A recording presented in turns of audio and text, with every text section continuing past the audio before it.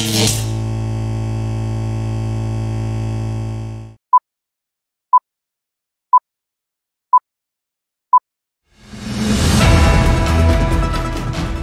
for the headlines, weather forecast, shear line impacting extreme northern Luzon, easterlies influencing rest of the Philippines.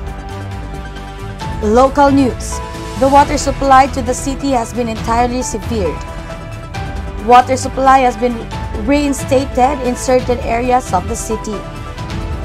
Kobe has clarified that the request made to COWD on April 30 wasn't for immediate payment, but rather for the acknowledgement of the debt. The city is still under a state of emergency, while COCPO asserts that they do not have the power to restrain Kobe. National news, Solgen is investigating Bamban Mayor Alice Guo regarding her questionable background. Marcos Jr. comments on the proposal for tighter visa regulations for Chinese nationals. International news, Victoria's Secret is bringing back its fashion show after 6-year break. Entertainment, exploring the mechanics of Cannes, from the standing ovations to the juries and even the Kirky Palm Dog Award. Star Magic talents flaunt their sculpted bodies at the Hot Summer 2024 event. Sports, a 7-year-old golfer will be representing the Philippines in the IMG Worlds Tournament. The Philippines is set to host the FIFA Futsal Women's World Cup in 2025. International feature, a Banksy Museum has debuted in New York, aiming to honor the essence of street art.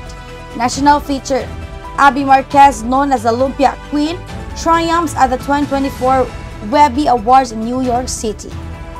Trivia, how does telecommunication work?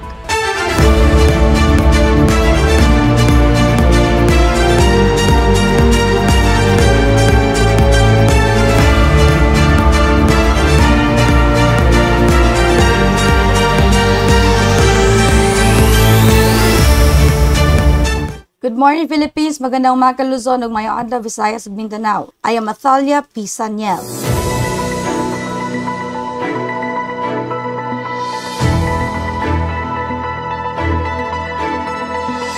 Weather forecast, shear line impacting extreme northern Luzon, easterlies influencing rest of the Philippines. A distinct weather system known as a shear line is currently exerting its influence over extreme northern Luzon, bringing about significant meteorological changes. Concurrently, the eastern side of the Philippines experiencing the effects of easterlies, according to the latest report from the Philippine Atmospheric, Geophysical, and Astronomical Services Administration. The shear line, characterized by abrupt changes in wind direction and speed, is causing cloudy skies, occasional rains, and thunderstorms in the extreme northern Luzon area. Residents are advised to remain vigilant and take necessary precautions against potential hazards such as flash floods and landslides. Meanwhile, the rest of the country, particularly the eastern sections, is under the sway of easterlies, which are warm and humid winds originating from the Pacific Ocean. This weather pattern typically brings scattered rain showers and thunderstorms over Visayas, Mindanao, and the rest of Luzon.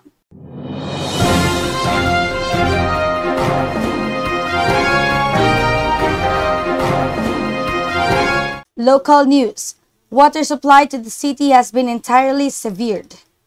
Cagayan de Oro Bulk Water Incorporated, represented by Kobe Senior Legal Officer Attorney Rob Rodrigo, has officially cut off the water supply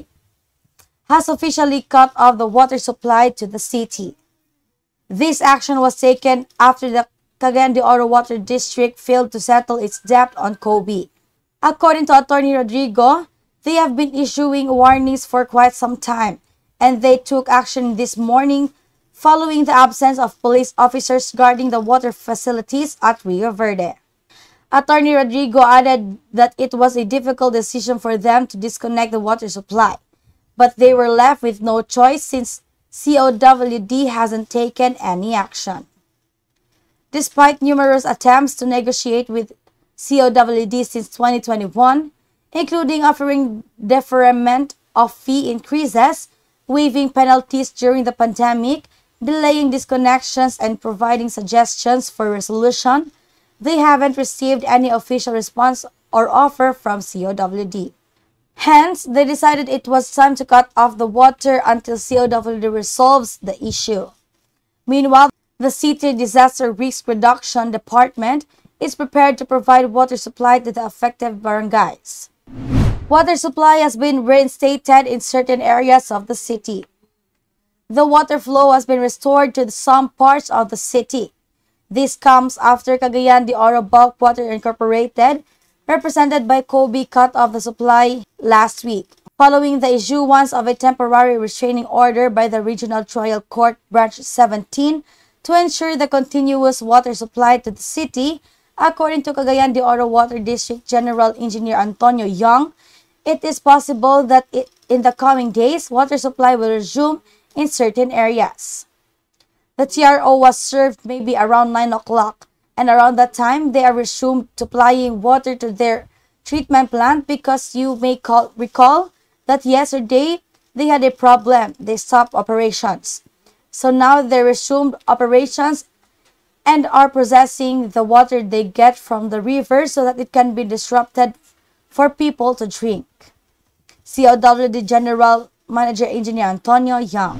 Kobe has clarified that the request made to COWD on April 30 wasn't for immediate payment but rather for the acknowledgement of the debt. Cagayan de Oro Bulk Water Incorporated, represented by Kobe Senior Legal Counsel Attorney Roberto Rodrigo, made it clear that their request before the water disconnection deadline on April 30 was not for an actual payment. They sought acknowledgement from Cagayan de Oro Water District regarding their debt and a plan of action.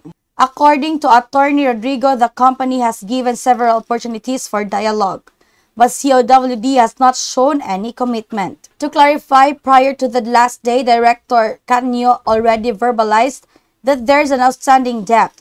How much remains, right? What we were asking is, what do you think is the correct amount?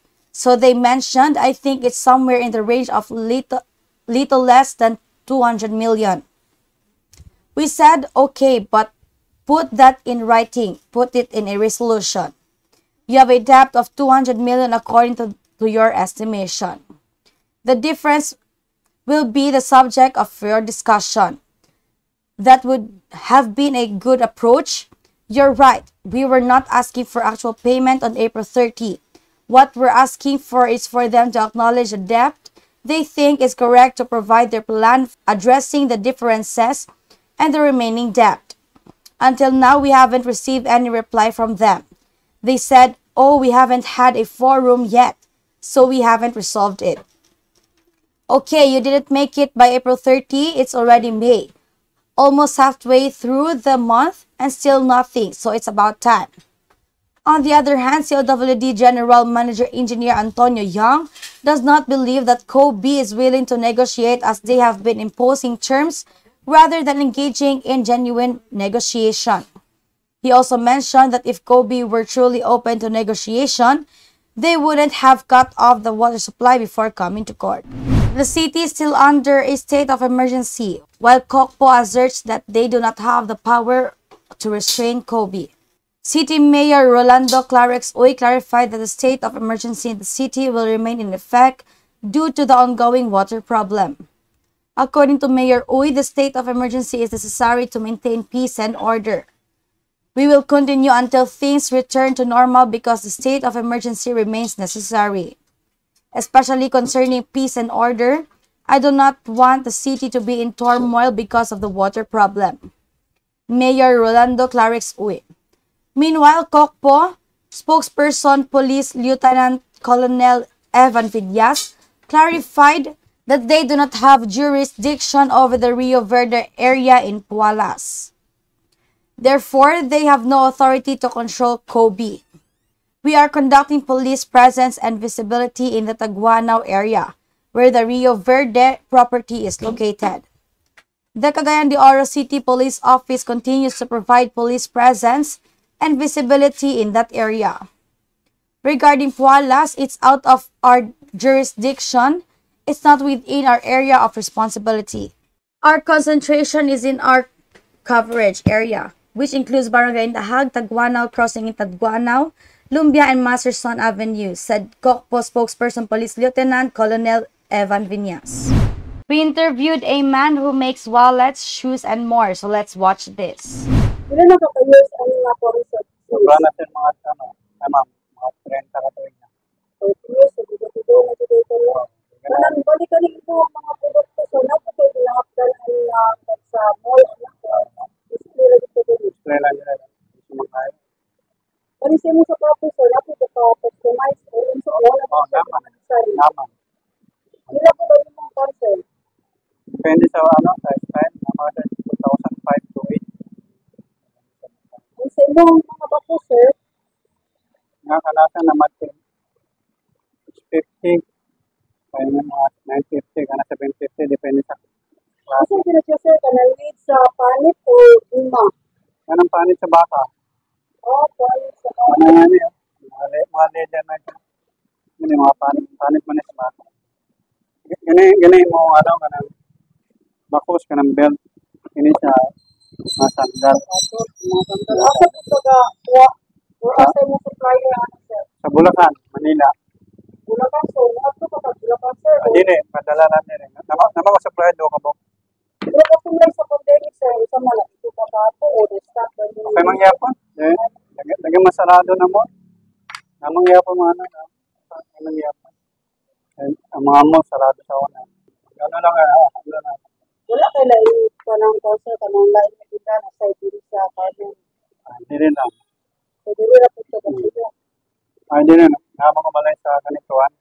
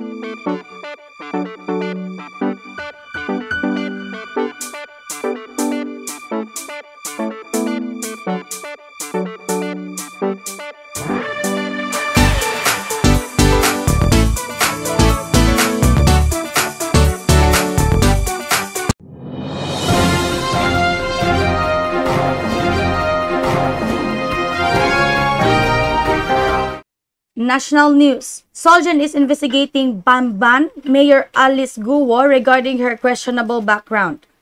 The Office of the Solicitor General is now investigating Bamban Tarlac Mayor Alice Guo after suspicions on her citizenship surfaced during a Senate panel hearing probing her ties to a pogo. Yes, I created a special team of solitors last week to look into the matter and determine if there is good reason to believe that the subject is unlawfully holding or exercising a public office, Solicitor General Menardo Guevara said Thursday. Guevara said the OSG is currently gathering relevant information from the Commission on Elections, Bureau of Immigration, and other government agencies. Guo faced the Senate last week to answer allegations that she was backing a pogo operation in Bamban that was raided last March, where authorities found evidence of human trafficking, serious illegal detention, physical abuse, and even torture. But Senator Riza Hontiveros zeroed in Guo's personal background after receiving reports that the mayor came out of nowhere last 2022 elections. Guo's apparent evasiveness to disclose her background at the Senate raised even more suspicion from the public. According to Guevara, a quo warranto case is possible if Guo was found to be unqualified to hold office. If it could be established by proof, the OSG will commence quo warranto proceedings to oust the person concerned. Based on COMELEC records, Guo declared that she is a Filipino citizen in her certificate of candidacy. The COMELEC added that no one challenged Guo's qualification last election, allowing her to run and eventually win the position. Marcos Jr. comments on the proposal for tighter visa regulations for Chinese nationals. President Ferdinand Marcos Jr. said that the government will be stricter in enforcing visa rules amid reports of the illegal entry and of overstaying of Chinese nationals in the Philippines. Marcos said due to reported abuses, the government will be stricter in enforcing immigration rules. Walang stricter rules para sa kahit kanino. Pare-pareho lang ang rules sa lahat. Ang problema lang ay maliwanag at lumabas sa mga report na mayroong pang-aabuso nito. Kaya babantayan namin ito. So what we will do, more stricter your force, he said. Whereas dati hindi natin masyadong tinitignan kaya nakikita natin na maraming naging problema dahil hindi natin nakikita. Marami ang mga illegal na peke na dokumento, yung illegal na mga scammer, may human trafficking, maraming problema ang dala, kaya titiyakin natin na kung may papasok, ay titiyakin natin na tama. Marcos said, adding the government will verify documents to ensure there are no foreigners who can pretend to be Filipino citizens. Marcos also said the government will be stricter in allowing visa conversion from tourist to student, as there are some who falsified documents to be able to buy property in the country. DFA Undersecretary Jesus Gary Domingo earlier said that the agency is crafting a stricter visa policy that would require applicants to submit a social insurance certificate, on top of other necessary documents, with the goal of weeding out possible troublemakers from legitimate tourists and travelers.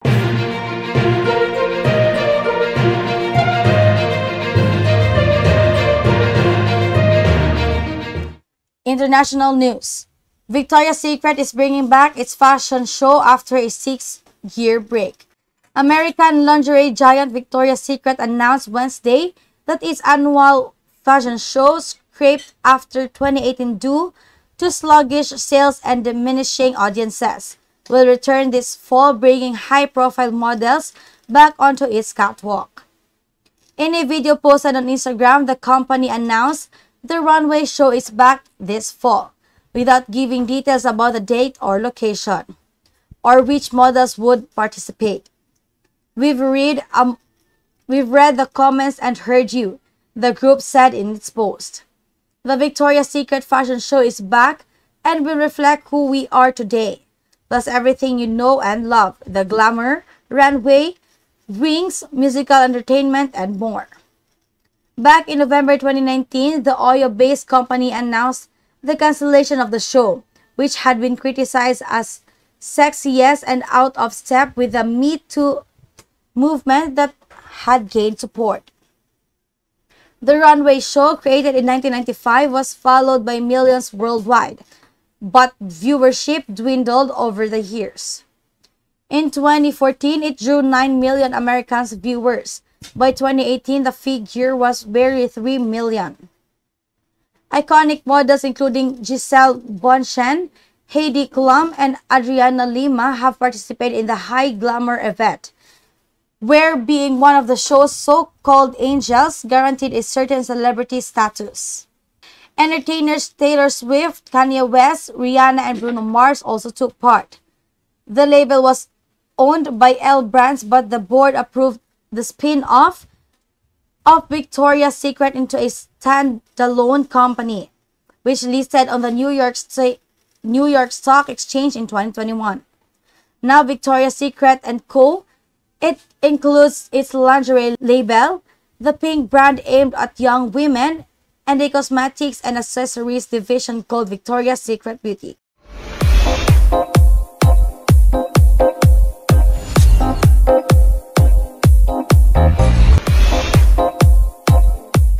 Entertainment. Exploring the mechanics of Cannes, from the standing ovations to the jury and even the Kirky Palm Dog Award. The Cannes Film Festival is hallowed ground in cinema, but understanding its unique landscape can be confounding. The Côte d'Azur Festival, which kicked off Tuesday, is a 10-day ballet of spectacle and film where even the photographers wear tuxedos. Standing ovations are timed, which stopwatches and movies tend to be referred to by the names of their directors: the Almodovar, the Malik, the Coppola. From the outside, it can seem mad. From the inside, it can be hardly less disorienting. But grasping some of Cannes' quirking and traditions can help you understand just what is unspooling in the south of France and what exactly a palm dog is. Why does Cannes matter? The short answer is that Cannes is the largest and arguably most significant film festival, and few care more deeply about the art of cinema than the French. This is where cinema was born, and it's where it's most closely guarded. It's not a coincidence that the center of Palais des Festivals, the center hub, you must climb 24 red carpet steps as if you're ascending into some movie nirvana. Cannes is also singularly global, attracting filmmakers, producers, and journalists from around the world. It's a little like Olympic for film. Countries set up their own tents in an international village. Because Cannes is also the largest film market in the world, many who come here are trying to sell their movies or looking to buy up rights. Deal making, though not quite the frenzy it was, happens in hotel rooms along Creuset, aboard yachts docked in the harbor, and yes, on Zoom calls. Star Magic talents flaunt their sculpted bodies at Hot Summer 2024 event. Star Magic artists on Wednesday flaunt their bodies after a month of intense workouts and disciplined diet the Hot Summer 2024 in Leia, Batangas. A total of 17 celebrities accepted the challenge of body transformation, including J.M. De Guzman, who shared his journey of commitment to fitness and health. Naging mahirap pero madami naman naging learnings na nakuha sa journey ko dito, said De Guzman. At first, nahirapan talaga ako kasi ang lakit ko talaga noon, 184 pounds. Pero nag-training kami online. Kahit nasa shoot ako, kung hindi ako ma-train, I make sure I box. And yung diet din, he added. Also joining the transformation challenge was actress singer Angie Salvacion, who not only embraced the physical changes but emerged as Hot Summer 2024 fan favorite. Ngayon ko lang na-realize na may learning ako na nakuha dito, and yung learning ko is my diet, my discipline, she said. Because you know what to eat already. You know what to do with your body. Grabe yung naging kong knowledge here and I want to continue this. Actresses Chi Filomeno and Barbie Imperial and Jake Cuenca served as Hot Summer 24 ambassadors. Cuenca commended the efforts of all participants, emphasizing the dedication and hard work put into achieving their fitness goals. Highlighting the event were the performances of OPM girl group Beanie, who wowed the audience with their hit singles Pantropico and Salamin Salamin.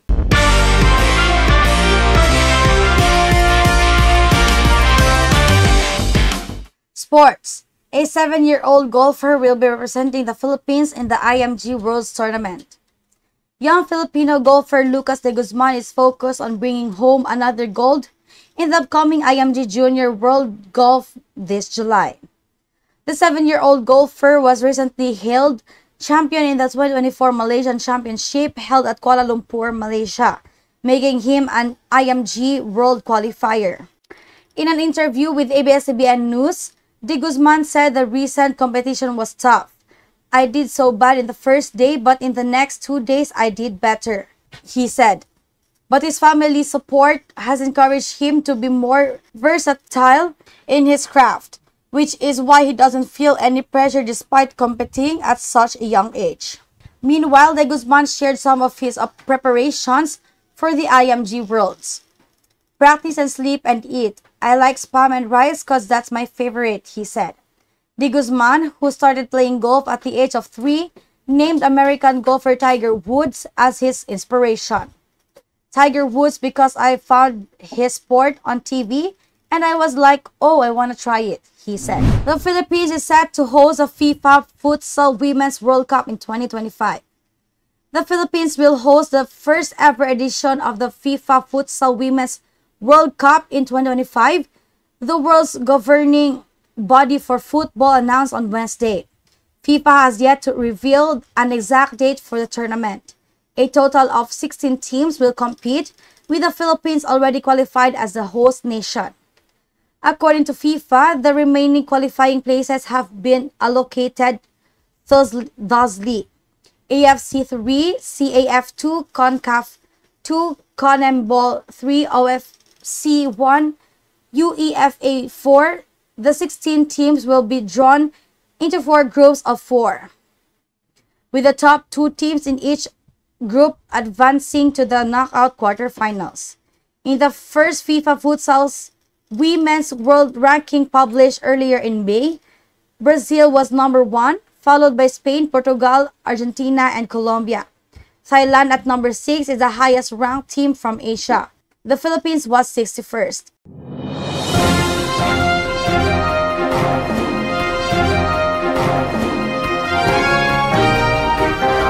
International feature. A Banksy museum has debuted in New York, aiming to honor the essence of street art. The elusive street artist Banksy in front and center at a new museum in Lower Manhattan dedicated to his paintings. The Banksy Museum opened to the public on Wednesday with a permanent exhibition of 160 works that are curated recreations of original Banksy works. It says it is the largest such exposition in the world. Organizers of the exposition are mindful of the potential paradox at the heart of their project. How do you celebrate a street artist who shuns institutions? For museum director Hazis Vardar, the answer is to take the question head on. Everything here has been created by anonymous artists, also Vardar explained. We have done everything on this wall, so we cannot sell them. We respect the spirit of street art. The choice is to recreate the art of Banksy, which is, for me, much more important for people. Like-minded projects have also opened in Barcelona, Brussels, Krakow, and Paris, all thanks to Vardar. In interviews, Vardar and museum director William Mead confirmed they have had no direct contact with Banksy, but are assured he appreciates such recreations, given that most of his original street work gets removed. And so the pieces take on familiar Banksy topics, including war and peace, economic inequality, and terrorism. Populated throughout are the usual Banksy images, including rats, children, and protesters. Adults see one thing, children see something else, Mead explained. So on the one hand, you may see a ballerina dancing on cement, or on the other hand, other people don't see that at all. The museum at 277 Canal Street will be open from 10 a.m. to 8 p.m. Admission ranges in price from $21 to $30, but is free for children below 5.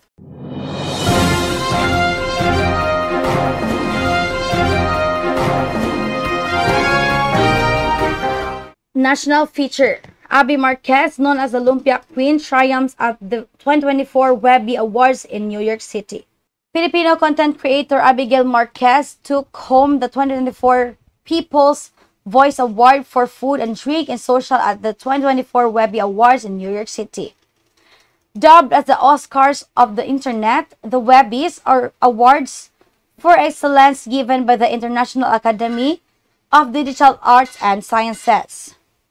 I feel like this is one of the biggest goals that you would want, Marquez said. I started as a content creator 2 years ago, and so I am here. In the social media space in the Philippines, Marquez has come to be known as a Lumpia Queen. She started creating online content after her love for food and filmmaking collided while cooking dinner for her family during the COVID-19 pandemic. It's basically out of passion, just to have fun in the kitchen, Marquez recalled. Now I have this platform where the world is looking at the videos that I do. It's really an opportunity to show them Filipino food. This year's top honorees include Julia Louis-Dreyfus, who has the recipient of the Webby Podcast of the Year.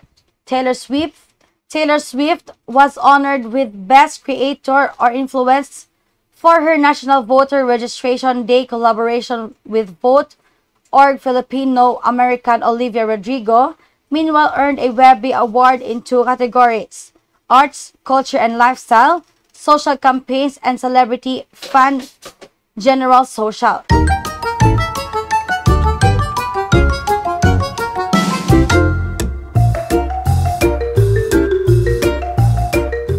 Trivia. How does telecommunication work? Telecommunication is the exchange of information over a distance through electronic means. Here's a simplified breakdown of how it typically works. Data generation. Information is created in various forms such as a voice, text, images, or video. Encoding. The information is converted into electronic signals that can be transmitted over long distances. For example, in the case of voice communication, your voice is converted into digital data. Transmission. The encoded data is transmitted through a medium, which can be wired or wireless. Propagation. The transmitted signals travel through the chosen medium. In the case of wireless communication, they propagate through the air. Reception. The signals are received by the intended recipient. For example, your phone receives the radio waves carrying a call from another phone. Decoding. The received signals are converted back into a format understandable by humans.